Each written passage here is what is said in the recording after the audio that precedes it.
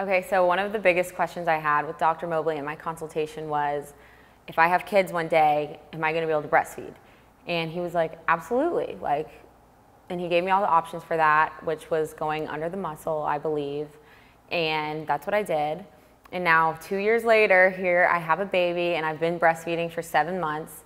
And it's been honestly a breeze, and my boobs still look good. Like, my friends who have had babies and breastfed, they're like, oh my God, how do your boobs still look so good? And blah, blah, blah. And I'm like, well, I have a boob job or breast augmentation, and I went to Dr. Mobley and he did a great job. And I swear, like, I used to be like, well, shoot, like I should have waited until after, but now like that I'm doing it and I see how good they look still, like, cause your body goes through like crazy stuff when you have a baby, and especially your boobs. So I don't know, the 7 months of me doing it and having a breast augmentation has been a breeze, and yeah, still doing it.